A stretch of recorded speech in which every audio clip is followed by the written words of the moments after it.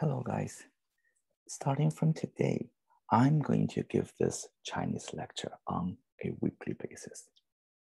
So you may ask, well, there have been so many Chinese classes. What's the point of offering one additional Chinese class? And here is what I mean. In my classes, I'm trying to differentiate myself by focusing a wide range of topics. Because learning Chinese or learning any language, that is never ever a single dimensional task. It's always a multidimensional task. Learning a language will also mean that you are going to include some understanding of the corresponding history, geography, culture, even philosophy. So that's why in my lecture, I'm going to cover the topics, well, on top of characters, grammar, sentences, stuff like that. I'm also going to cover a lot of other topics, including, say, calligraphy, poems, novels, music, history, and evolution of Chinese characters. I'm going to include a lot of them. You may want to say, all right, learning Chinese, that's a tough task. I have to memorize a lot of things. And on top of that, I have to learn all these. Here is the story. To learn these items, to learn these topics is not extra burden.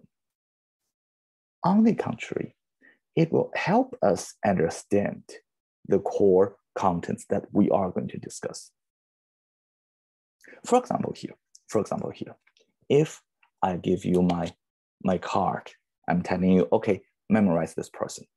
If you just read my card, you repeat, okay, first name's Joe, last name's Kai.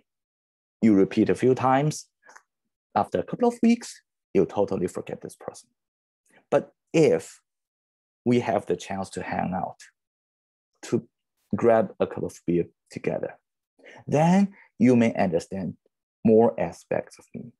Okay, he's a short person with black eyes and chubby cheeks. He likes blue ribbon, stuff like that. So you know more about me. It's not easy for you to forget. Same story here. Take home message, learning language is never ever a one-dimensional task. You're going to learn a little bit of everything, like geography, like philosophy. So one example, what is the relationship between, let's say, Chinese characters and geography? Here's the example. You may have heard about this, yin and yang. Yin means dark and yang means bright. They are, let's say, Tai Chi, Taoism, fortune, luck, stuff like that. But also, geographically, yin means the north part of a mountain or the south part of water, like a river. And yang means the mountain south and water north. Why is that?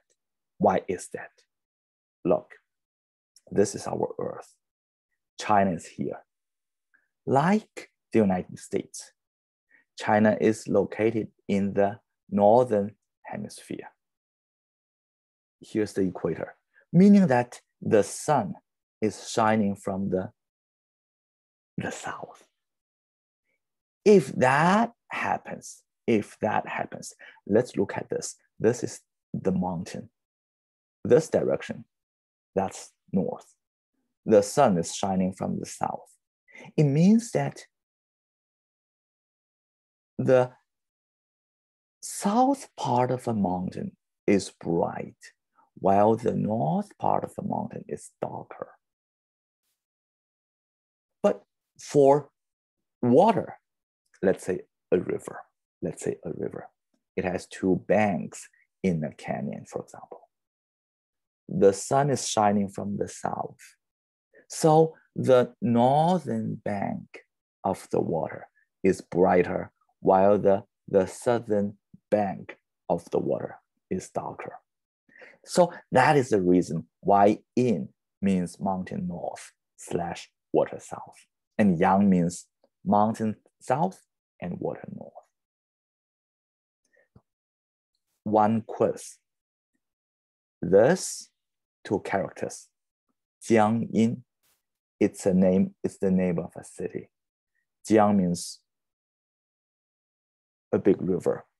It actually refers to the Yangtze River or Changjiang. And Yin, that's here. That's here. So is Jiangyin located north, south of the Yangtze River?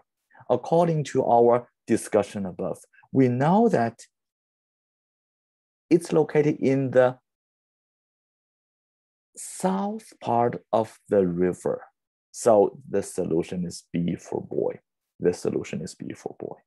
Look, that's the link between Chinese characters and geography.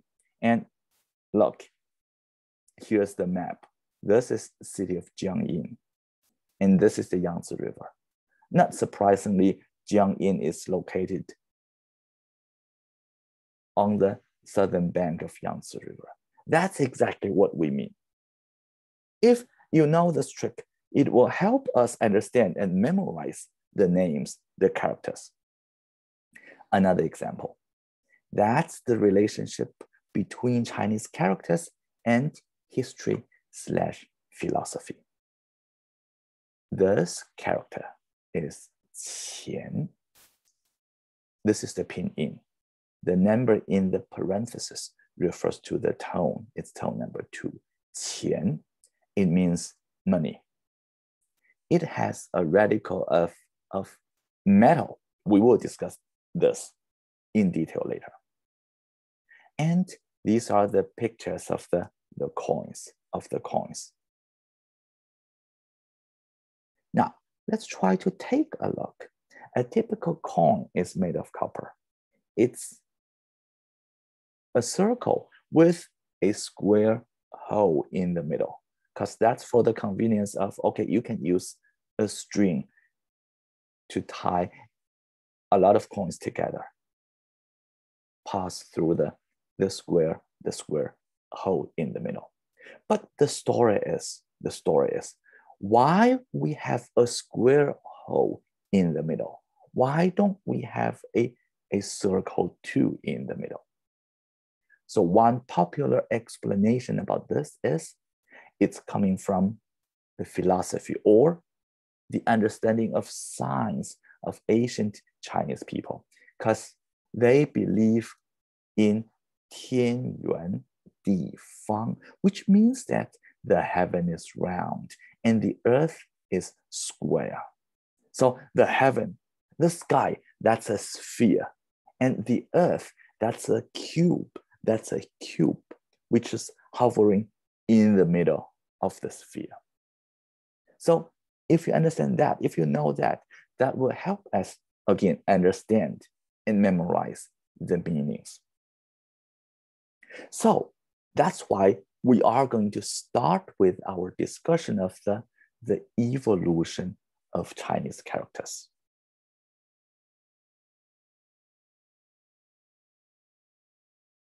Why the evolution of Chinese characters? Again, because most of the Chinese characters, they have their origins. And the Chinese characters, they are related with one another. Nothing is isolated.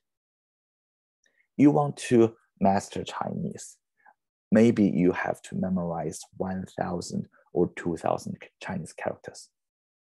But a lot of them, most of them, they are connected with each other. They are related with each other. So if we know the intrinsic relation, it will be much easier for us to memorize and to understand. 文字, 文 means pattern. the most ancient form of Chinese characters, they come from pictures.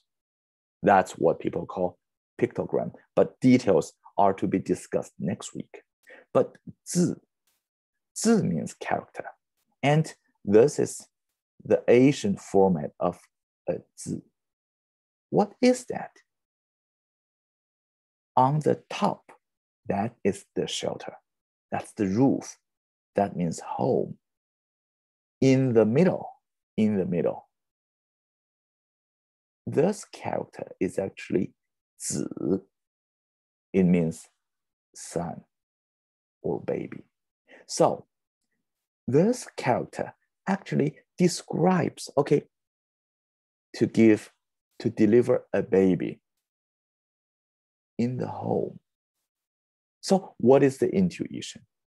What is the implication?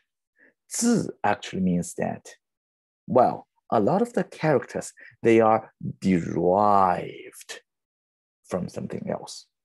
They are delivered by something else. All the characters, they are connected with each other. So that's why to learn, to know the rules behind is very important.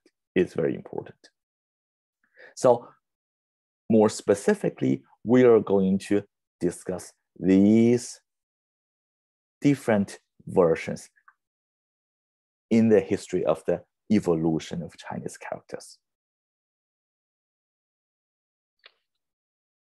This is the earliest version of Chinese characters. It's called oracle. It's called oracle because the text, they are inscribed. They are written, they are carved on tortoise shells or on animal bones. Now, these characters, they can date back to the Shang dynasty. That's about 1300 BC. Following the oracle, people are using the second version, bronze. It's called Jinwen. Bronze inscription, that is an inscription carved on bronze wares. And the age is during the Shang and Zhou dynasties. So right here, this picture, that's the Shiqiang pan. That's a bronze ritual basin, which is dated about 900 BC. The characters describe the virtues of the first 7 kings of the Zhou dynasty. And now, this is what people call small seal. These are the Chinese characters in accordance with Qin dynasty's writing standards. Then it evolves to what people call the official scripts, Li Shu. Now we can see that compared with small seals, the official scripts, Li Shu, they are much simpler. They are much simpler. And they look more like what people call regular scripts. They are actually the standardized version of Chinese characters used nowadays. But this is the traditional Chinese, which is used in Hong Kong, in Taiwan. In mainland China, they're using a different version. It's called simplified Chinese.